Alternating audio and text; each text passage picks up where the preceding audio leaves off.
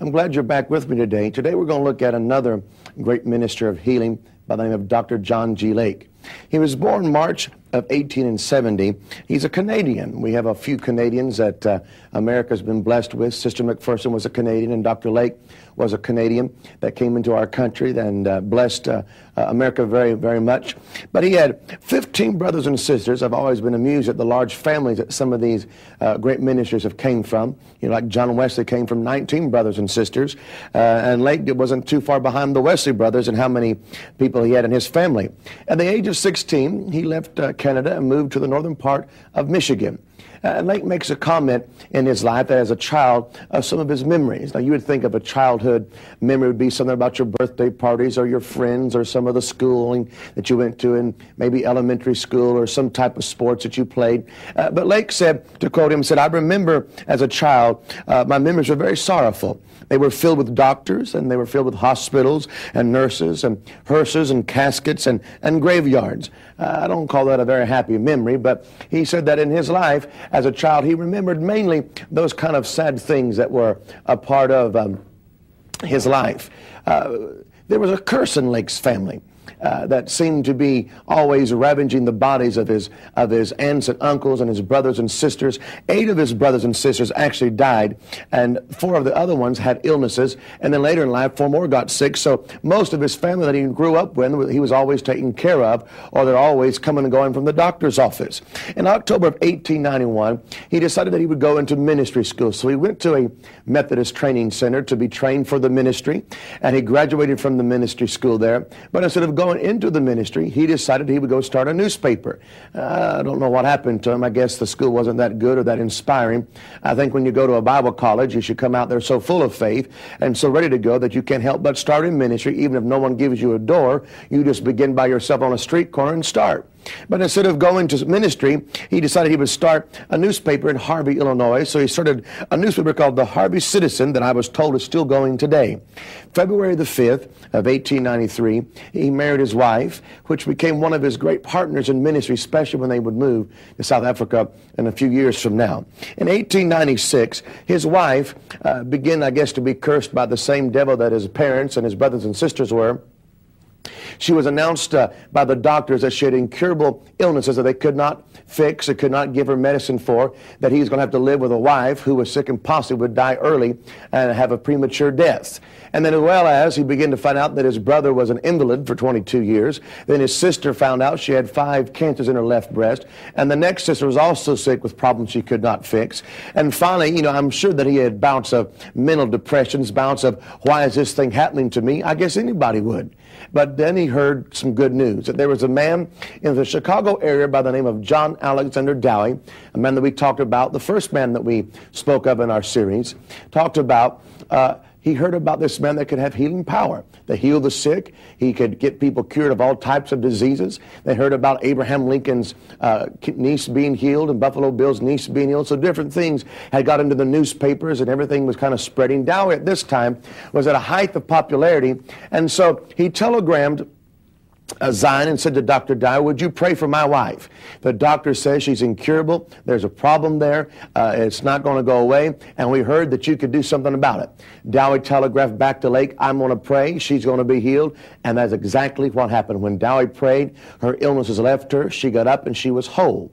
Then he thought, well, if this man can get my wife healed, well, I'm going to bring my brother and my 2 sisters. So they brought his brother and his 2 sisters from where they were living all the way to Chicago, Zion, Illinois area, and asked Dr. Dowie to pray for them. So Dowie laid hands on his brother, who was an invalid, got up and walked a mile after being prayed for, and he had not been able to walk probably 15 steps. Was a major event that day, but he was healed and walked a mile that day.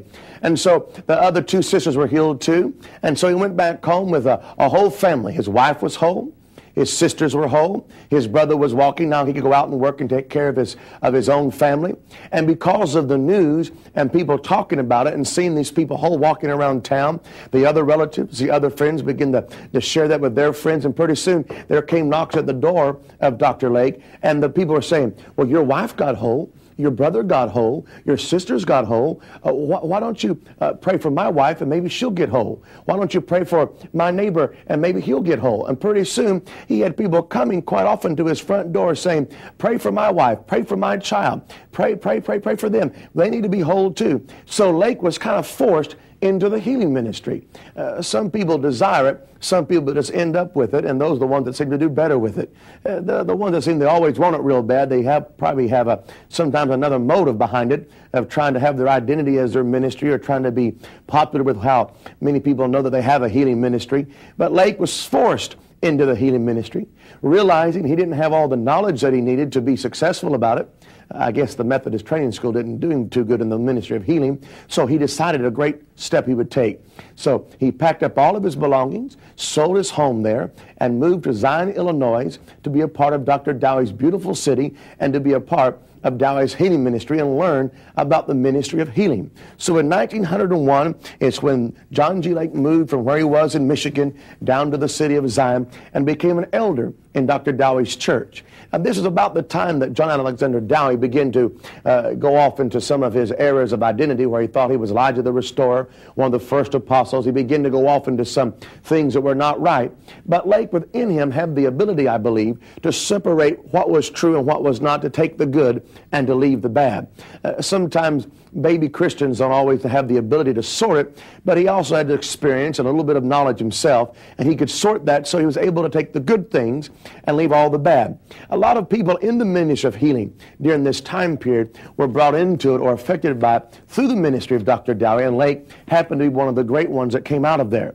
When Dowie finally began to go into the extreme areas and himself began to have financial troubles with the city, Lake moved from Zion back into the city of Chicago and became a businessman and had a seat on the Chicago Board of Trade. And at this time he records, I had over $100,000 already in the bank over a few deals that he had made. So he had the ability to make money quite quickly, make money quite fast. He was a very fluent businessman. You know, in his life so far, he's been a newspaper founder, he's been a real estate agent, a healing minister, and now he goes back into the world of business, and with just a little bit of time, he has $100,000. Now remember, this is in 1904, so when you say $100,000, that's probably like $1 million or something today, with people having that much money in that particular time period of our history. Dr. Lake, while he was in Chicago, was offered a $50,000 a year salary. And again, let's just remember what that meant in 1904 when it was offered to him. So he began to work for this particular company, making very good money because people could see within him the ability to achieve quickly. People believed him, and he could close deals quite quickly. And he said, let me just quote this for you on this. When a man came into my office, though I knew I could make $20,000 or $30,000 in just a few moments by closing a deal, I also had the ability to discern his motive and his inner capacity or his inner life. And within a few moments, I would turn my conversation from talking about business and trying to close the deal into how his heart was toward God, what his inner life was toward God, and if he wanted to get saved or was he a backslidden person. And I began to talk to him about how to come back and live for God. He said, this kept happening to me over and over. Here's what you got. You got a man that's called to preach, a man that's called into the ministry of healing, a man that's more concerned about the inner life than all the outward needs of a person. And so he's trying to do business, but at the same time, he ended up always doing the ministry. But the company did not want to let him go. So the boss man came to him and said, Dr. Lake, why don't you take 3 months off and go get this preaching thing out of your system and come back and I'll give you your salary and your job will be here waiting for you because we don't want to lose you. So take 3 months off. So Dr. Lake said, well, we'll take it. And so he went for 3 months out preaching and preached in different cities, had great salvations and great healings he recorded, and very large crowds in some parts of the country where he preached. And he decided that he would not go back and take the job. He decided that from that day forward, he would no longer work in the secular world. He would always, from that day forward, preach the gospel and proclaim salvation and healing to everybody that he met. So he went back to the boss man and said, I don't want $50,000 a year. I don't want my nice office. I don't want all the nice things you want to give me. Don't even try to pull me back in with new things you want to give me and entice me with. I've decided I'm going to live the rest of my life preaching the gospel of salvation and healing to every person. Well, then something very wonderful happened to Dr. Lake. In just a little season, God gave him, he said, a 4-hour vision. I'd be happy for 4 minutes, but he had a 4-hour vision. He said that for 4 hours, the Spirit of God kept coming to him and showing him things, and God would speak to him and come to him and show him things. And in this vision, he saw things pertaining to the city of Zion where he just left. He saw that he was supposed to go to Indianapolis, Indiana, and hold a great crusade there. And something great about South Africa, that in this vision, God told him, you are to go to South Africa and live a part of your life and to be a missionary and to work for me in that part of the world. Well, Lake said, fine. And so Lake knew what he had to do about the city of Zion. He went to Indianapolis and rented a nice, big, large auditorium, paid for it, to hold a big crusade there and did what God wanted him to do. And then he realized, one of his friends said to him one day, well, it's time to go to South Africa, but we're going to need a certain amount of money. And they asked him, well, how much money are you going to need? So they looked at taking his wife, and this particular time, he had 7 children. Lake had 12 children throughout his life. That's another one of those big families. I guess he came from a big family, and he only knew how to have a big family. So can you imagine, back in these early days of the 1900s, he's going to take his wife and his 7 little children and one of his friend and his wife and their children, and they're going to get on a boat and go all the way to South Africa and become a missionary there. Didn't know anybody there, didn't know what to do when they got there, had no money except from the vision. God said it's time to go to South Africa. So his friend said, well, we better pray about it. And Lake told his friend, well, I've been praying about it for quite some time. Well, the friend said, I think we should pray about it right now. So Lake said they got down and they prayed, and the man got up in a few moments after prayer and says, God told me we've got the money. He said, all right, well then let's just wait for it to come. In a few days, they received a letter in the mail, and had 500 draft notes, dollars there for them, and they're able to have all the money they need to get to South Africa. But this is some interesting things that I thought was kind of interesting. On his way to the boat out on the New York harbor, he had to take one of his friends on the train and drop them off on one of the stops of the train, and they had no money. So he told his wife, he said, we got to buy this lady here that's with us another train ticket. It's going to cost about $10, and we don't have no money to do it. So he said they just bowed their heads there on the train, him and his wife, and they prayed and said, God, we need $10 more to take care of this lady that we promised to buy her the train ticket home when she was done helping us. And so they just lifted their heads when they were done praying and went ahead and joined the train ride. They got to the station. Didn't have no money. When they got to the station, they got off, and one of his friends came up and met him and said, you know, Dr. A, can I talk to you for a moment? So they walked down the railroad station a little ways away from the party they were with, and he said, I just felt led to give you this. I hope you're not offended by this. And it was a $10 bill. So Lake said, no, I'll take it. It's an answer to one of our prayers. He takes the $10 and goes over and buys a ticket for this lady that had been helping them, and buys her a ticket to go all the way back to her home while they're on their way to South Africa. So now he gets to the boat, and he has no money either. But all he has is God's paid for his way to get to the boat and paid for his way to South Africa on that boat, but he just has no money himself. He's got a wife, and he's got 7 children, and they're leaving New York on their way to London, then from London down to Cape Town, South Africa. He only has about $1.25 left to his name. And that's all he has in his pocket, and he's on his way around the world, has no money to get into the country, because when you get to South Africa, most countries want to make sure you have enough money to take care of yourself while you're there and don't become a liability to the country. So he's on the boat and has about $1.25 or so left to his name, and so he's there, rides across the Atlantic Ocean to London, and gets there, and leaves 50 cents for one of the men that helps him there in his room, another 50 cents for the steward that helps him around the boat, different things. So all he's got left is about 25 cents or so to his name, maybe just a few more pennies, but not more than 25 cents. And he gets into England, and the boat company puts him up for a night or so in a hotel while they're waiting for the other boat to come in and get boarded and then go on to Cape Town, South Africa. And so they have to do the laundry. So he says to his wife, we don't have no money but a quarter. Why don't you just go ahead and send it down there? God will take care of it. So they kind of forgot about it for a while, about a day or so. And then by the time they were going to bed, his wife said, well, we have to get the laundry in the morning. Do you have the money? And can you imagine telling your wife you don't have enough money to pick up her clean clothes, the baby's clean clothes, your clean clothes? They had no money. So he got up and went out to pray a little bit about it, and while he was out praying, walking up and down the street, a man walked up to him and gave him the money that he needed to take care of all of the laundry, which is back then about $1.65, he said, is what he needed to take care of all the laundry. Gave him about $2 or $3, had that to take care of all of his little expenses there and take care of the laundry, but he left for South Africa again with no money. And he had no place to stay when he got there. He's got a wife. He's got 7 little children. He's got his associate Tom's wife, and their children, and they have no money. So when you get to the border of South Africa, you've got to show the immigration officer your documents, and they'd also ask, can I see the money that you have?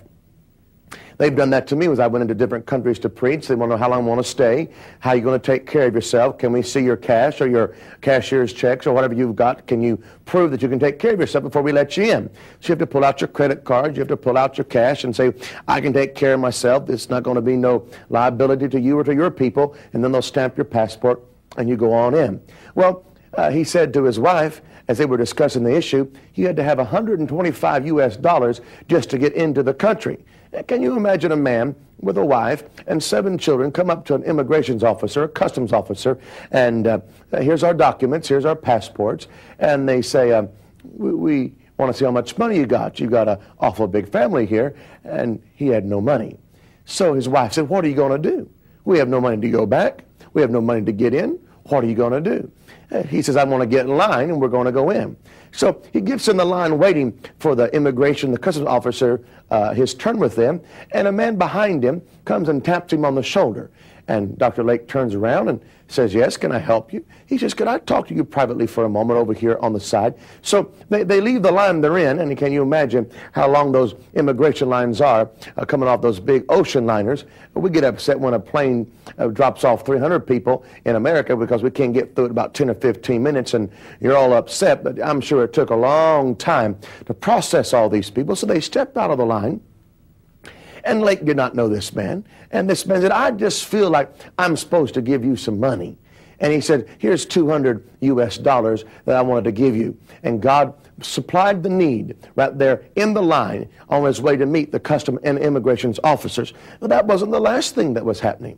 The last thing that was going to happen was where are they going to stay once they get into the country? They have a little bit of money now, but you can use $125, $200 real quickly when you're overseas with a wife and 7 children and a man and his wife and all of his kids. So your money is going to disappear quite fast. So they come through the immigration lines, and now they're in South Africa, and they're standing there, and all of a sudden they see a woman there that he says, I could tell by the way she was dressed that she was an American woman.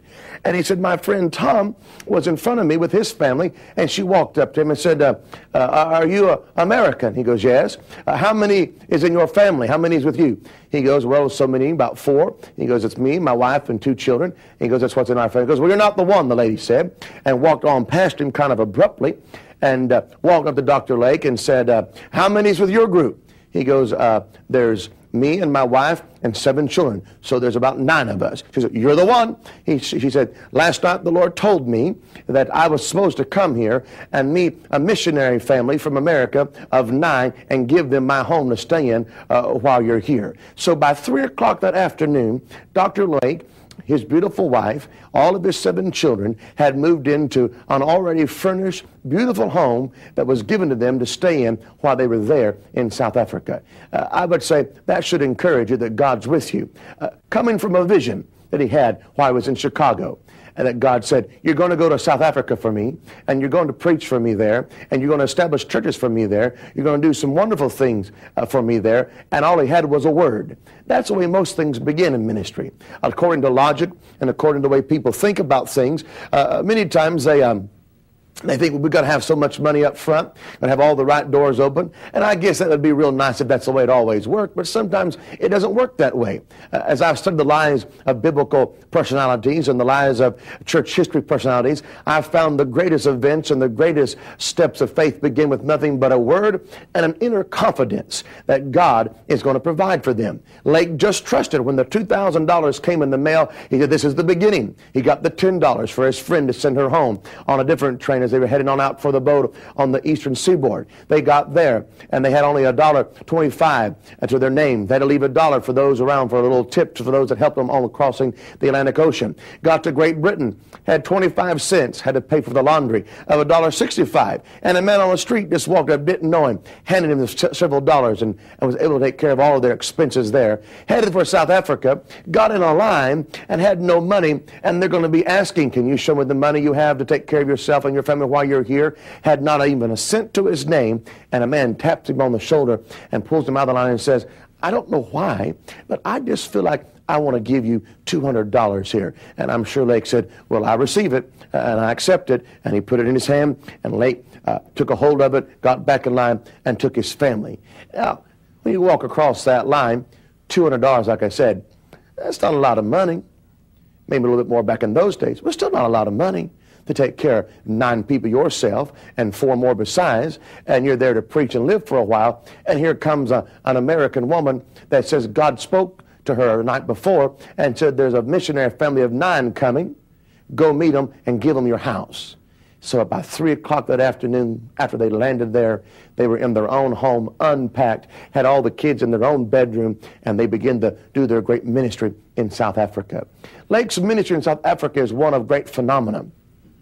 Of course, his ministry is phenomenal if you just read the stories of all the testimonies and what has happened in his life. And I wrote some of my favorite ones down that I'd like to talk about with you. Some of the stories that I heard from his daughter. I had the ability for a few years before she passed away to know Dr. Lake's son-in-law and his daughter. I remember when they came to Tulsa, where I lived there at that time, and I heard they were in town, so I called them and said, can I come over and interview you? And they said, we'd love to. And so I went over to interview them. They pulled out all of Dr. Lake's pictures, some of what you're seeing at different times throughout this particular lecture. And they said, well, this is, when he was this old, and when this was happening, and all these stories. And they began to tell me different stories as they knew it themselves. One of my favorite stories, when he first got there, he found that there was a plague in South Africa, and people were dying, but the people were so scared of the people that had died that they didn't want to touch them and didn't want to bury them, scared that they would get the disease themselves. And that was one way that they could contract the disease that was happening there in South Africa. But Lake went out and grabbed a shovel and began to help bury the dead so that at least other folks wouldn't get sick and die themselves. And the doctors came in and says, man, do you know what you're doing?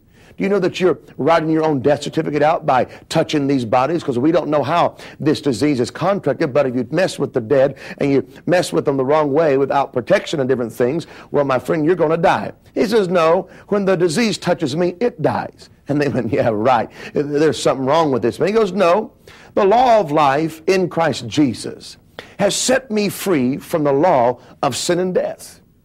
So that law that I have in Christ Jesus gives me power over this disease that causes death. He says, you can take the germ and put it in my hand and you can watch it die. And the doctors and the few scientists and now that have got listening to Lake, the Lake has got their attention, turn and say, all right, we'll do that experiment. And so they went and got some of the saliva from some of the people that had died and put on his hand, put his hand under some special microscopes and begin to see that the disease began to die in his hands.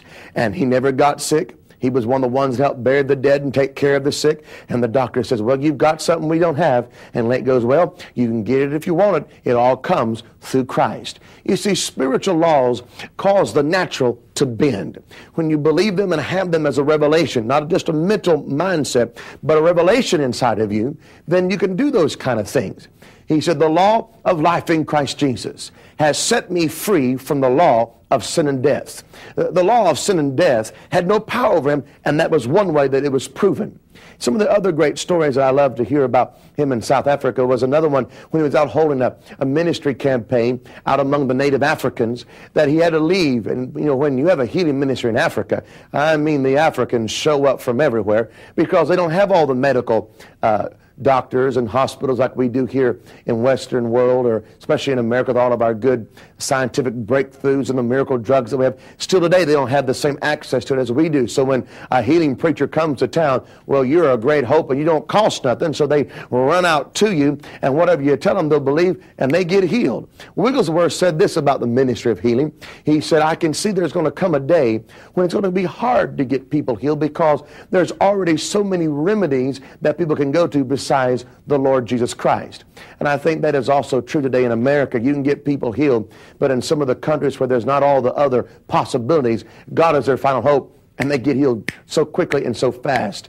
And it's so beautiful to see that. I wish Americans could say, well, we have the hospital, but we're going to go to God first. But he was in this campaign where he was preaching, and he had to leave. And the sick had lined up, and he'd been praying for them, but he couldn't stay there any longer. He had to leave. Nighttime was coming. He had to get home to his wife and his 7 children. And he said, now, everybody here, you see this rock that I'm standing next to? Here's what I'm going to do. I'm going to lay my hands on this particular rock, and I'm going to ask God to anoint this place. And any of you that are sick, just come up here and touch this rock, and I believe that when you touch it, the anointing that I leave in it, the power that I leave in it, will go into you and make you whole. Can you just imagine how many of those native Africans run up to that rock and tried to touch it? And it is written in the history books of some of the ones that wrote their life stories that when people touched that rock, that stoved up arms were loosed, little fingers that were kind of being torn away by leprosy began to grow back over a period of time, came back into a whole finger. All different types of miracles happened over that. I remember one time I had a person say, well, I just can't believe that story. I just can't believe that somebody could lay hands on a rock and do that, because the Bible only talks about a prayer cloth. I think it's just the law of contact and transmission. They just put their faith, he released what he had, and that's the way it worked, and they got healed.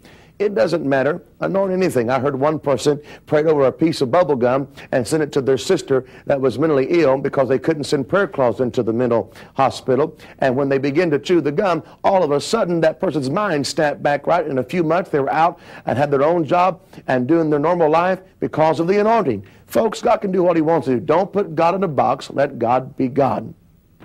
Another one of the great stories that I heard about and one of his friends told me about was one time he told the story that he and his friend were praying at a certain place, and a certain community had got some type of disease in South Africa, and they were dying, and the majority of the population of this small community had been sick, and the rest of them were dying. The few were okay, but most of them were sick. And so Lake said, well, we better pray for them. So they knelt down on a hill that kind of overlooked this territory, and they began to pray for God to do a miracle. And Lake said, myself and my friend looked up at the same time over the city, and God pulled back the natural ability to see, and all of a sudden the ability to see in the spirit came to them. And they said they saw demon spirits beginning to look up at them while they were praying. And when they stood up and began to walk toward the city, that all of a sudden they said like hundreds of evil spirits began to leave this community and leave the homes. And the next day, the doctors didn't understand it, people didn't understand it, but everybody woke up feeling great, feeling whole, and only about 2 days did it take for everybody to be whole, but almost the morning after this vision happened, everybody felt normal. Some were up the next day working around their house because they had prayed. Now people say, well, I don't know about that. That's what you get when you have unbelief. But you get what Lake had because you have faith. And I do believe that a lot of things can happen more if people would believe and pray. There was another time that Lake told a story about a man that about a woman that he had prayed for, but the way he got to pray for him was of an interest.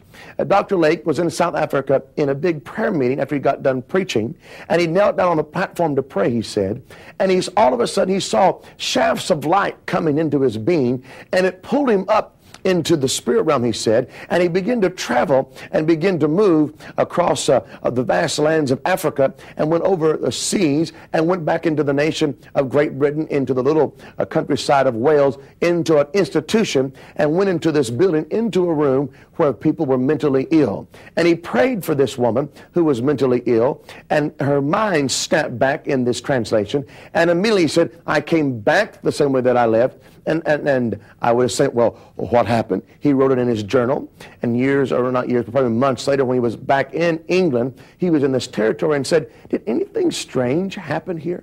They said, well, not that anything strange, but we had a great report. So-and-so's mind was lost, and one day she just woke up and her mind was whole. when they compared the doctor's report and Dr. Lake's journal of the date and the time, it was coincided at the same time. That the time that he said, I left out of my body and had this experience, and being translated from South Africa to Wales and prayed for this woman, her mind snapped back, the doctor said. Those are some of the phenomenal meetings and miracles that he had there. We must also, as I told you in this series, I have to tell you the truth about everything. Dr. Lake had a great tragedy in South Africa. And I don't say this to be negative or to criticize him, but hopefully we can learn a great lesson. And with all due respect, I will tell you this sad event. His wife, Jeannie, died in South Africa. And she died of malnutrition and exhaustion in South Africa. She would be home taking care, of course, of 7 children. I think they knew 7 children could wear you out anyway.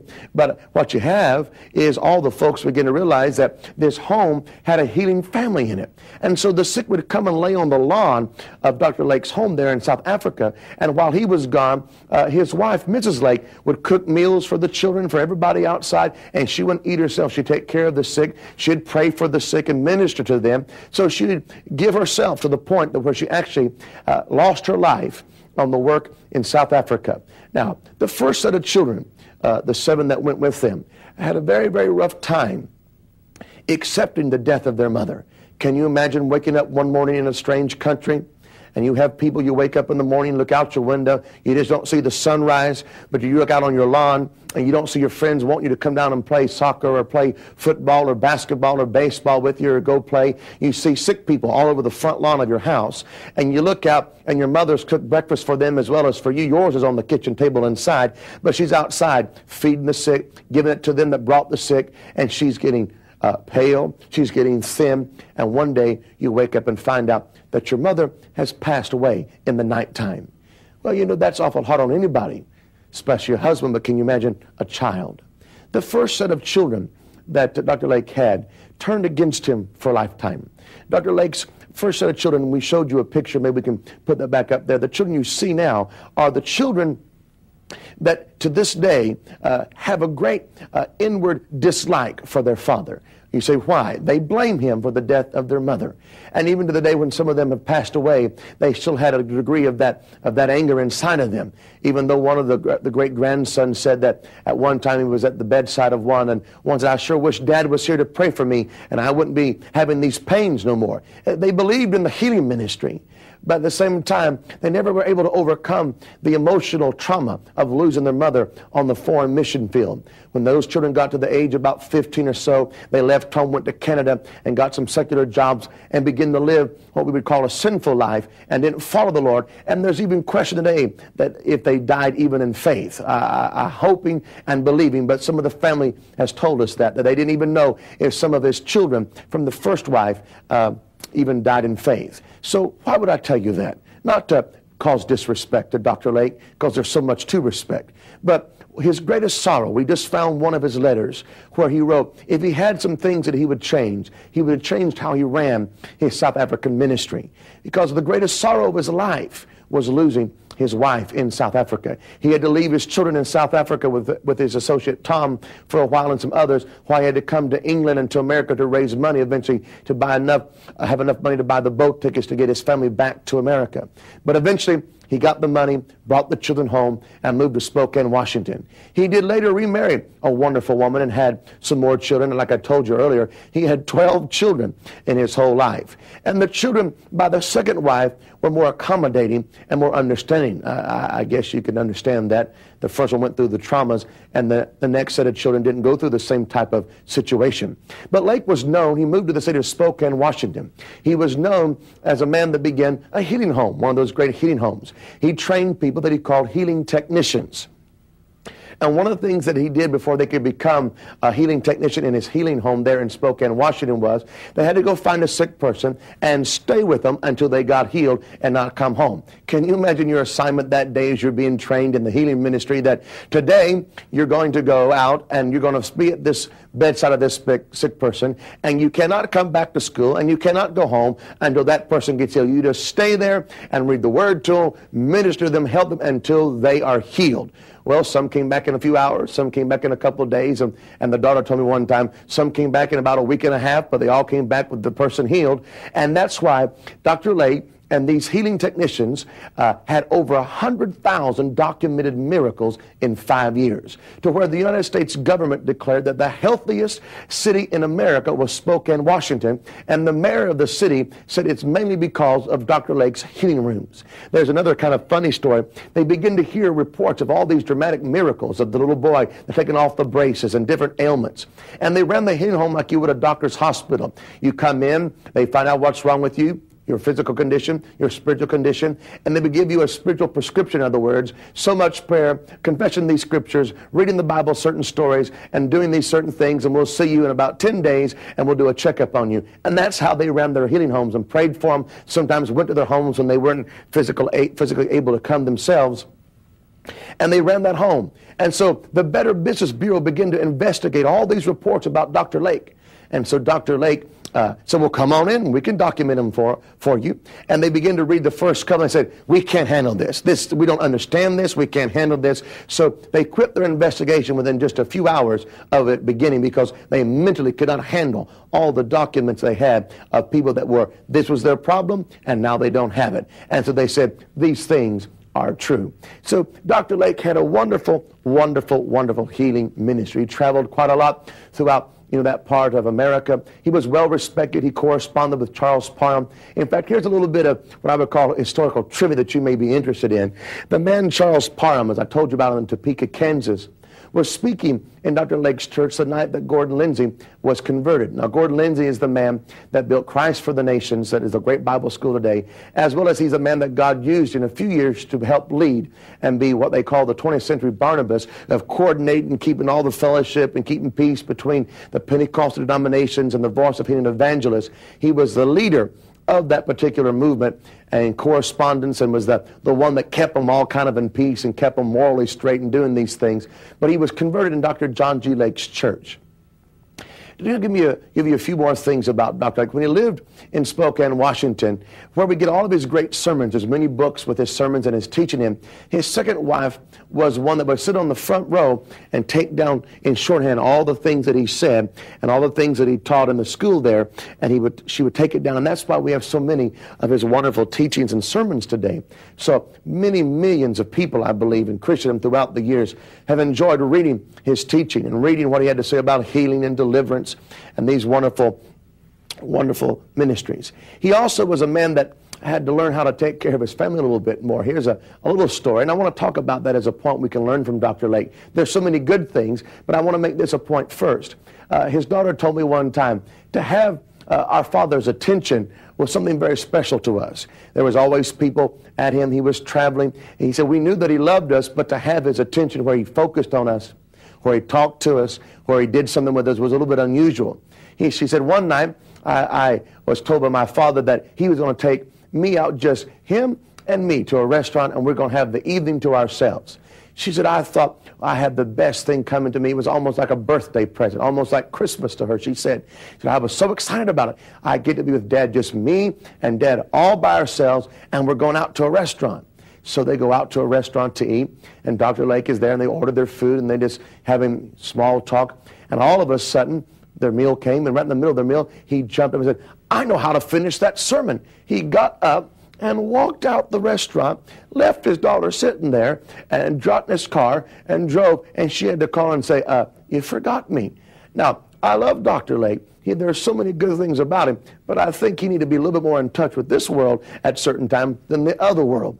I think he learned a great lesson in South Africa with his first wife, the loss and the sorrow of it. But I think also he might have still needed to adjust a little bit more about raising his 12 children.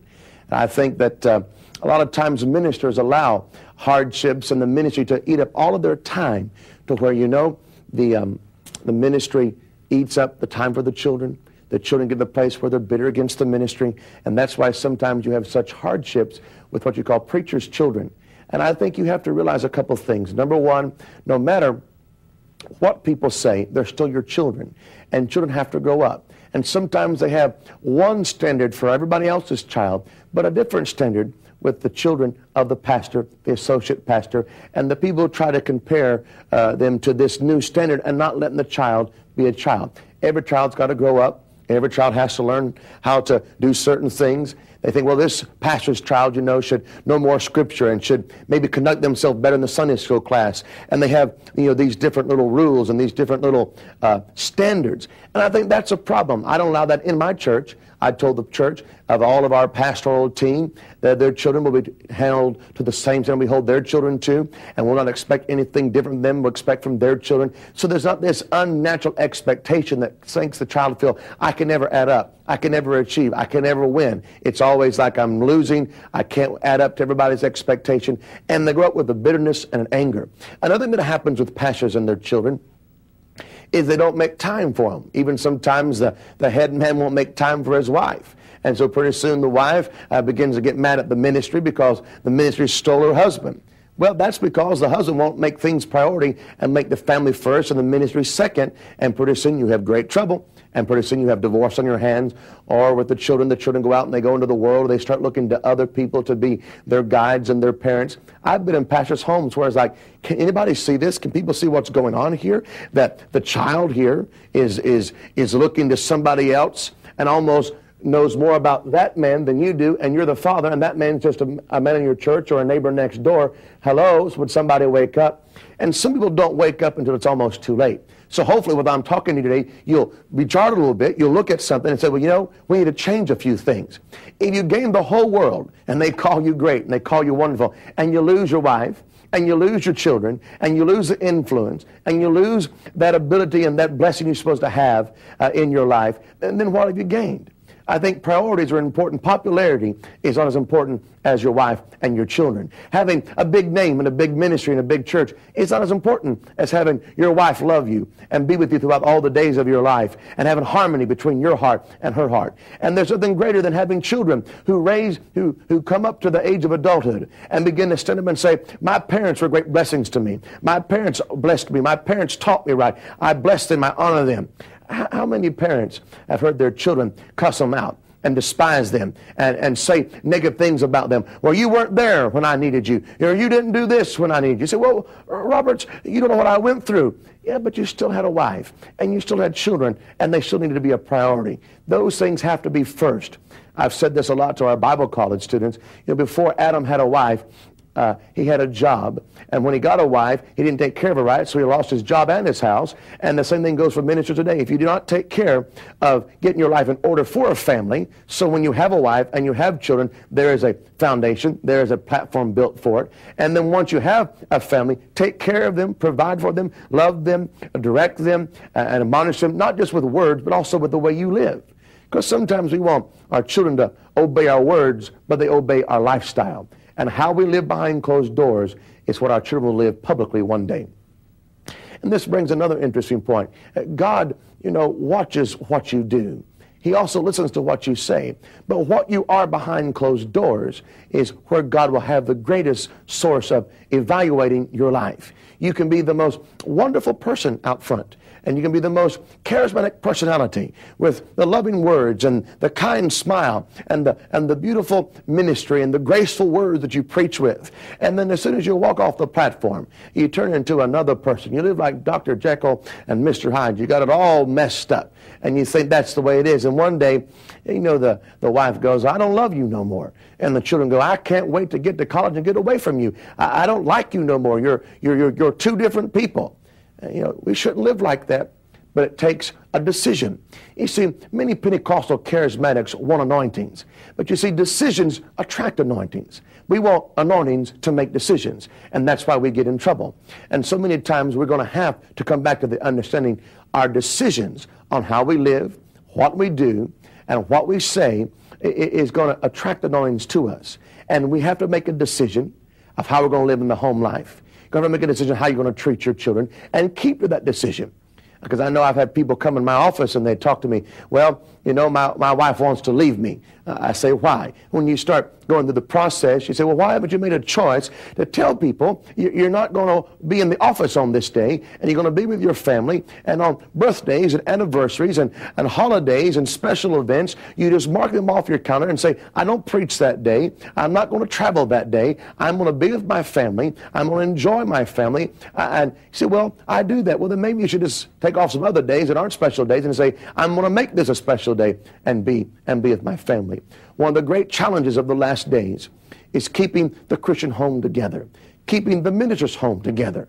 It's going to take right decisions. It's going to take prayer. It's going to take resisting the powers of the devil. It's going to take praying. It's going to take living right, spending time together. No matter how dark it is, it shouldn't take away the joy of your family and having a beautiful, beautiful wife and all the things that God wants you to have. But you have to take care of it. You have to protect it. You have to develop those things, or it don't come like that. To me, that's one of the great lessons we can learn from Dr. Lake. Besides, he's persistent in the healing ministry. You know, he just kept praying, learning how to minister more effective to the healing, and people would come to him from all over the world to get him to pray for them. And I kind of find that sad, even though, you know, that cause you to admire the man, that people would travel, you know, thousands of miles to get to the healing homes in Spokane, Washington. But, you know, somebody in their city should have the ability to pray for them right there and get them healed. Somebody in that city should have the ability to cast out evil spirits and set them free. It's said that people will travel all those thousands and hundreds of miles when somebody right next door could have done it for them if they just stepped out and done it and prayed for them and did what they were supposed to do. People say, well, you know, I have not been taught. Well, what kind of church do you go to then? You know, many times you don't know something because the church you go to don't teach anything or teach to that level of understanding. You can't go to a church just because it has nice facilities. Thank God for nice facilities. But first, what's being taught there? What are your children learning in the church, the children's church and in the Sunday school classes? What are they learning? What are they growing up in? What's being taught to them? So many times we go because it's convenient. Well, sometimes convenience is driving a few extra miles across town to get the church to teach you the Word of God and show you how to live right and how to be a minister, and your children do the same thing. A church that's like that is worth the extra time, the extra effort, and the extra money it might take to get you and your family there. There's nothing greater than a spiritual education. If you don't have spiritual knowledge, then you don't know what to receive from God, and God can't use you if you don't know it's available for mankind to have it. And so many people suffer, not just because of the devil attacks them, but because of ignorance. The Bible says without knowledge, people perish. People get into trouble, they die early, they go through tragedies. These things occur because of the lack of spiritual knowledge. And so in all you were learning, you may go to the greatest universities in America, the greatest universities in Great Britain, in Asia, wherever you may be going, great universities. And it's good to have that expertise and that natural training. But always remember, spiritual knowledge, my friend, supersedes all natural knowledge. You can become a psychiatrist, but you may not know how to live with your wife. You know how to do these certain things. That's why some of them commit suicide. Spiritual knowledge teaches you how to live and be success in any arena of life. And so in all of your getting, and all of your spending, make sure you spend time and you spend money to get yourself in good seminars, in good churches, and good places where you can learn, your wife can learn, your children can learn. I tell you, if I lived in Spokane, Washington, I'd have went to Dr. Lake's church, and I would try to get to be trained by him to become one of his healing technicians and be able to get in there and learn how to pray for the sick, minister to them, and raise them up so they can be living a normal life. Dr. Lake died. And as an elderly man, he lived a full good life, but he died when he had a stroke. He died after having 3, in fact, and then the last one he was unconscious for, I think, about a week before he passed away. And people say, well, you know, why does a man that believed in healing like he did die such a tragic death like that? Well, there's several reasons, and some, I don't know all the reasons, but some, maybe sometimes people just give up on certain things. I don't know if that was his particular problem, but it could have been. I don't have all the answers to that. Sometimes great people of healing have developed faith for everybody else but themselves. That was one of Miss Kuhlman's problems, that she had faith for everybody else and didn't develop faith for herself. She knew how to get you healed and didn't know how to have faith to get her own self healed. So when you're in the ministry of healing, the ministry of deliverance, make sure you develop your own faith so that you can live whole and you can live normal and you can have a good life. Because God wants us to leave the earth like you see the old patriarchs in the Old Testament, full of life, full of years, bless your children, give the inheritance that you have to them, and just sit down and take off is, I believe, God's desire and highest best for all of us. You know, when a man leaves the earth, it's not really a sad thing, it's a graduation time.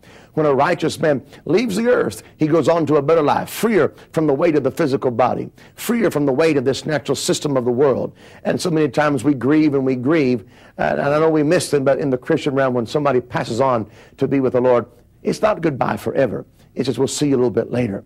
The Bible says in the book of Psalms, precious is the death of his saints.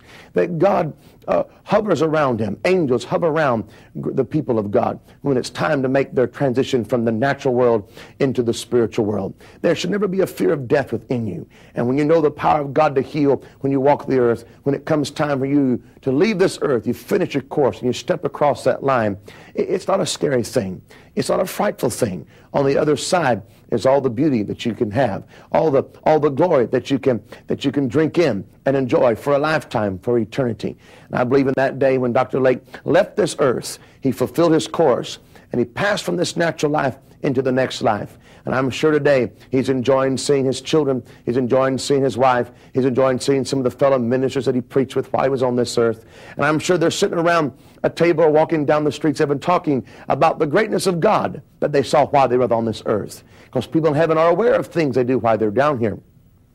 They're aware of it. They're aware of their families. They're aware of what they have done while they were here as well. And I'm sure they talk about it. And I hope when we leave this earth, either by natural death or by the coming of the Lord, that when we get to heaven, we'll have something to say besides, well, I survived. I don't want to give a report to Jesus, well, I'm glad I made it. I had to hold on. It was getting tough down there. I want to live with boldness. I want to live with faith. I want to live with power within me that comes from heaven. I don't want to be intimidated and fear man. I don't want to tiptoe through the earth. I want to stomp through the earth. I want to walk through it strongly and let them know I'm here. I'm here to do something for you. I'm not afraid of a devil. I'm not afraid of your enemies. I'm not afraid of you. I've come to bless you. I've come to lift you up. I've come to tell you the good news of Jesus Christ.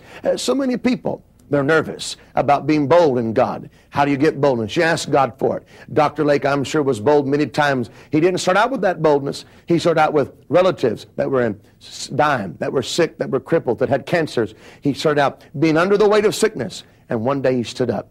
He made the great comment, you know, that sickness is a dose of death. And he says, I got Jesus in me. He only gives me life. And I'm not committing sins that cause the wages of sin that cause death. He said, I don't want it. And I tell you, one day, he got totally free himself.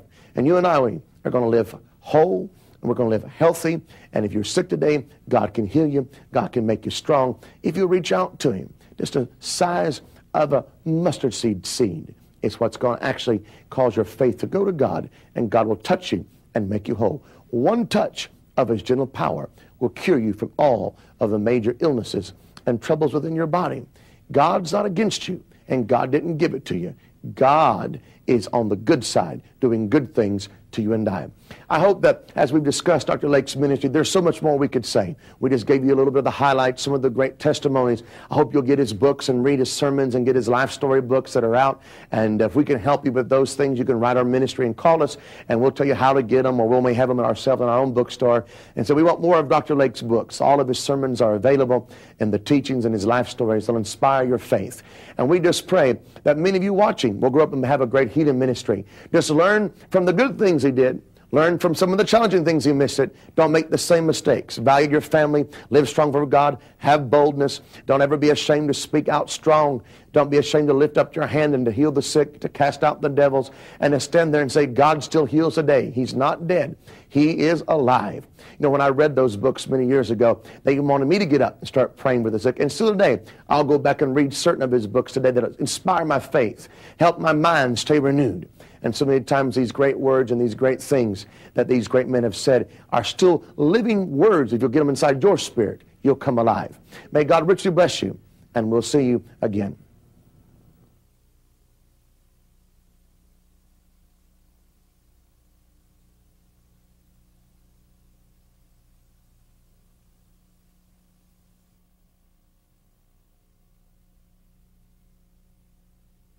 We want you every week to come back and be with us. We want you to know that we're here to bless you. We're here to help change you. We're here to help you make you an end-time warrior that's not afraid of anything, that's ready to invade everything and do what God's called us to do in these last days. Please, when you write, send your prayer request in. Also, you may want to know more information about the Bible school that we have in Southern California. So make sure you say, send me the Bible school information, or look it up on the website and have all the information about it. Or if you're in Southern California, you're flying through Los Angeles, we're about an hour south of Los Angeles, Angeles Airport in the city called Irvine. We'd love to have you on a Sunday morning or a Tuesday night, or you can just come any time of the week and come in and visit the Bible school and sit in some of the classes. Also, if you want more information about where I may be speaking, I may be in your area and you may not know it, so make sure that you look it up on the website, or when you're requesting the tape series here and the special offer with the book, make sure you say, send me Robert's itinerary, or just call and we'll tell you where I'll be, and we'll hope to see you there. We hope to see you next week as well, too. Have a wonderful day.